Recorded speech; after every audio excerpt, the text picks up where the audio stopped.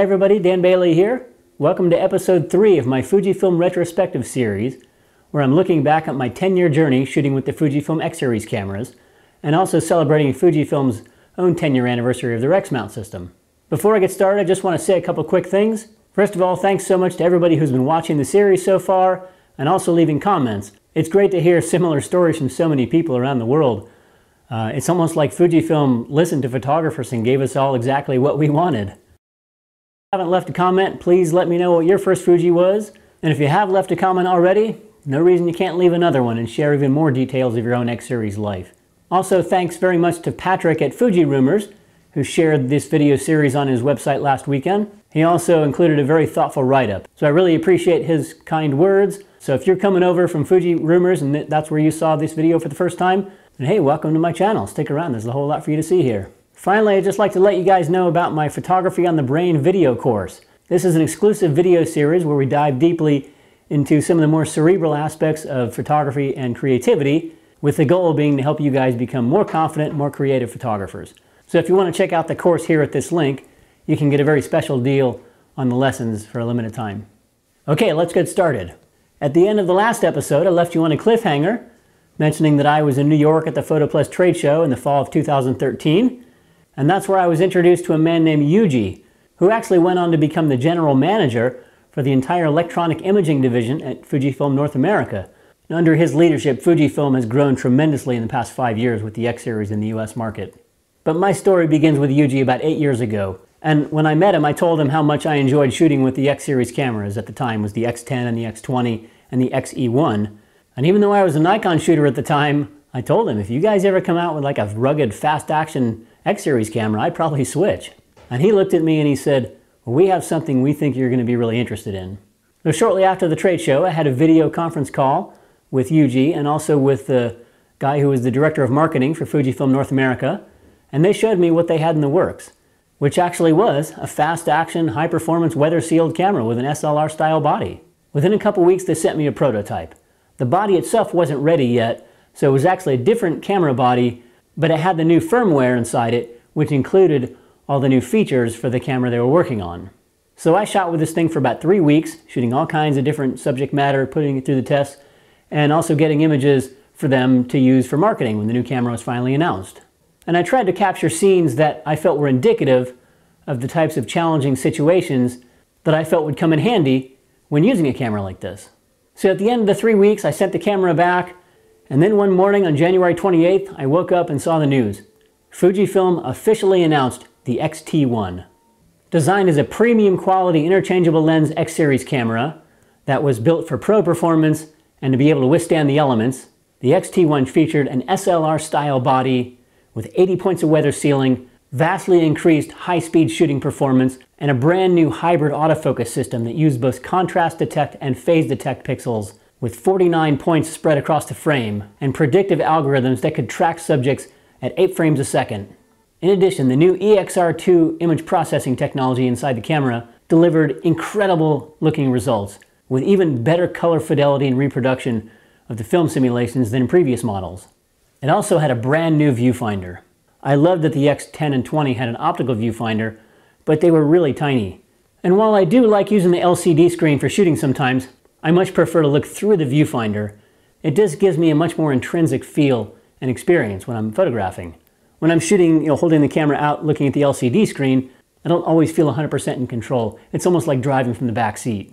The brand new electronic viewfinder on the X-T1 offered a wonderfully immersive view and a huge image when you look through it. In fact, the image you would see when you look through the viewfinder was bigger than what you would see in any other camera on the market at that time, including the Nikon D800 and the Canon 5D Mark III.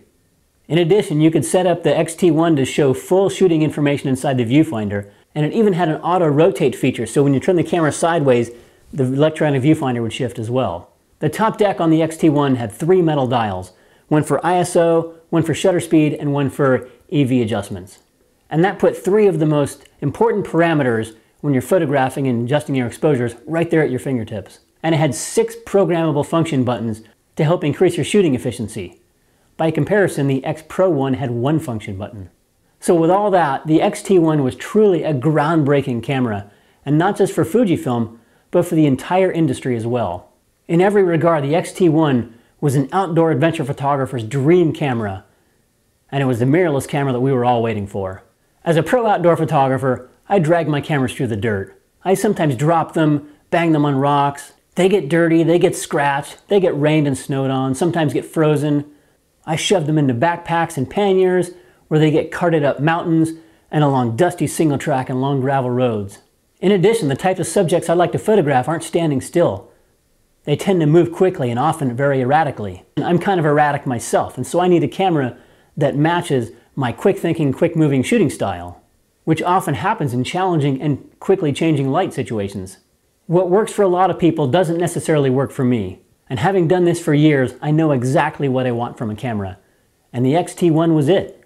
So right after it was announced, I talked to somebody at Fujifilm, and I'd heard that there were only 2 X-T1s in the country at the time, and one of them I think was out at DP Review or something. I'd actually had a trip planned for Iceland later in the week, and so I sent Yuji a message and told him this.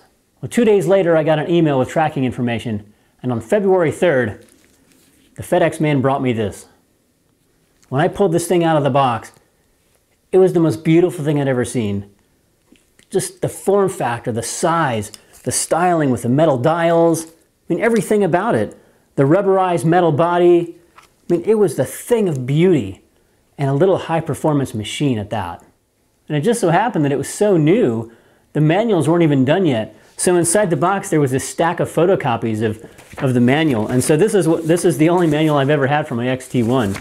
So I went off to Iceland with my new X-T1 and this stack of papers so I could figure out how to use all the features. They'd also sent me 2 new lenses, the 27mm pancake and the 55-200, which was their first long-range zoom lens.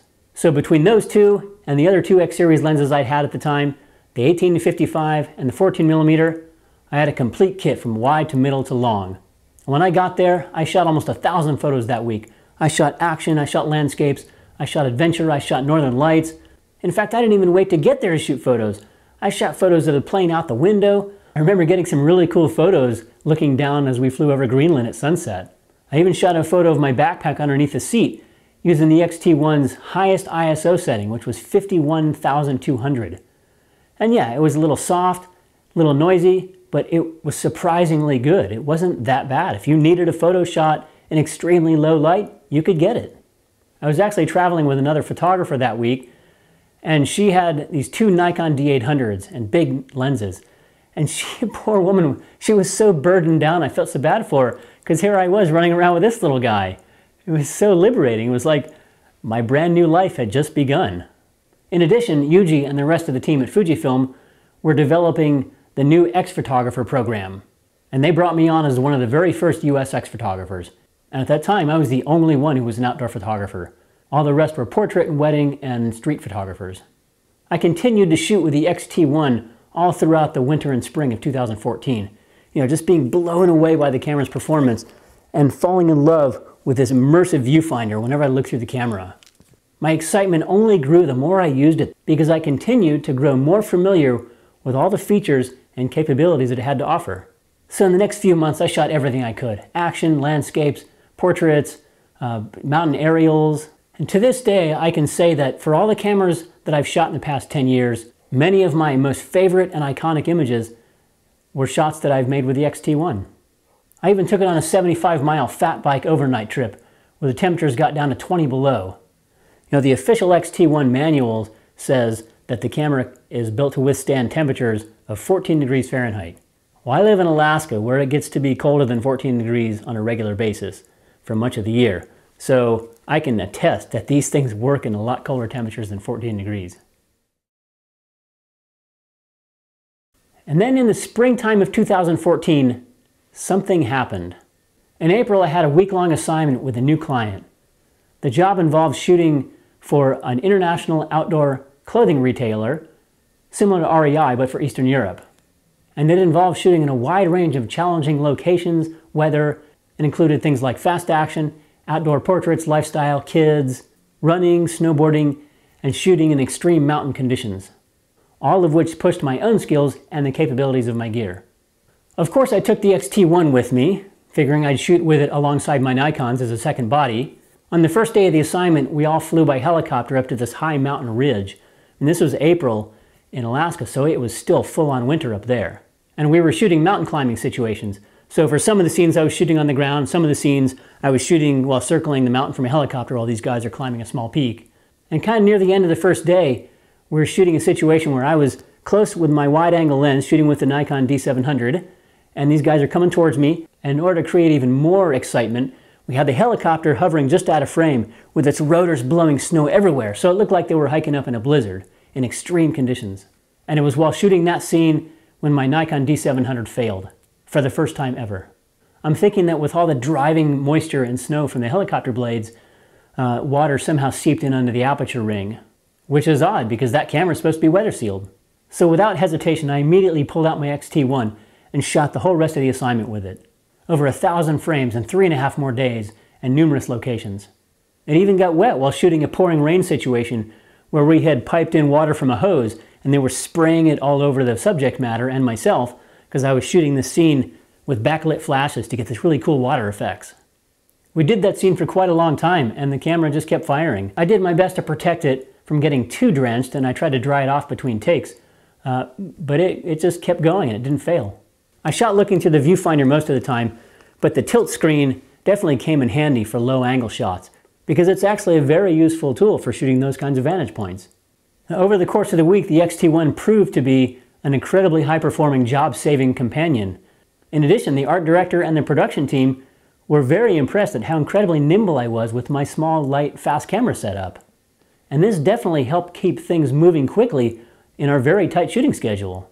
In the end, they were happy with the images, they were happy with how adaptable I was to any kind of situation that came about. And to me, this reaffirmed the fact that the X-T1 and the amazing Fuji glass was more than capable of taking over and replacing my Nikons and allowing me to go all in with Fuji, just like I told Yuji I would if. So after the assignment, I sent my D700 in for repair, and when it came back, I stuck it on the shelf where it sat unused for a year. For whatever reason though, I wasn't quite ready to sell it at the time. Probably because there were a lot of memories attached to my Nikons. I still have nothing but fondness and admiration for Nikon and for the experiences I've had with those cameras over the years.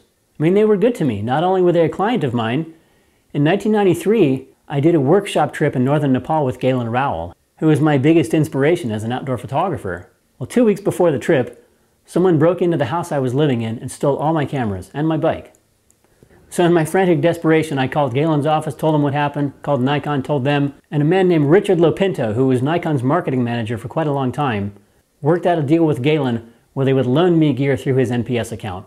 And that's a gesture that I'll never forget, because that trip to Nepal with Galen was the true beginning of my life as an adventure photographer. It was even before I turned pro, but that was the big seed that started it all. Well, in April of 2015, a year after that fateful assignment when my Nikon failed, I finally put my money where my mouth was. I packed up all my Nikon DSLR gear, though I kept all the flashes, and I took it down to my local camera shop where I traded it all in for a second X-T1 body and 2 Fuji lenses, the outstanding 23mm 1.4 and the 50-140. And the first thing I did was I went back to my car and I pulled out my phone and I texted Yuji and I told him what I did. So I've mentioned Yuji a few times in the past 2 episodes. He's been such an integral part of my X series life, and also, as I said, steering the direction of Fujifilm North America during the past 5 years or so. To this day, I continue to enjoy my friendship with Yuji, and I keep in touch with him on a regular basis. The last time I saw him was Photo Plus fall 2019, and then the pandemic hit, and there were no in-person events for 2 years. And now he's back in Japan. He was recently promoted to become the Director of Business and Product Development for the Electronic Imaging Division at the Fujifilm Mothership in Tokyo. That's a really big deal. So I'd like to dedicate this episode to Yuji because of the enormous impact that he's made on my photography life during the past 8 years, and because I know he'll watch this. In fact, it's all the more reason for you guys to leave comments, because as someone who plays an important role in the company, and as a passionate photographer himself, he loves to hear stories from people about their experiences with the Fujifilm cameras. So I'm going to say this directly to you, Yuji. I know I've said it before, but I can never thank you enough for the incredible amount of support that you've shown me over the years. And it's been the absolute highlight of my photography career to be associated with Fujifilm and work with you guys as an ambassador in this capacity. So I wish you well, and I hope to see you again soon, my friend. The X-T1 represents a momentous chapter in my Fujifilm story, and it set the tone for everything that came after it, not just with Fuji cameras, but in the entire photo industry as well. The story's not over yet. There's more to come. Stay tuned for the next episode. In the meantime, please subscribe to my channel.